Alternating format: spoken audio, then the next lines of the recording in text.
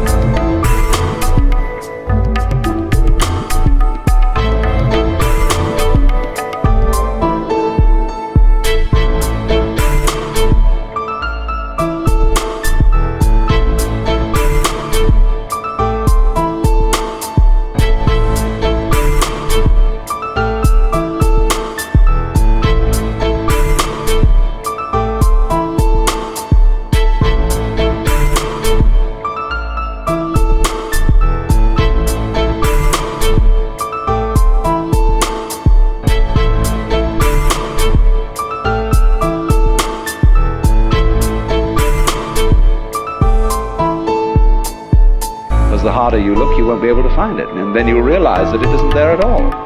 There isn't a separate you. Your mind is what there is. Everything. But the only way to find that out is to persist in the state of delusion as hard as possible.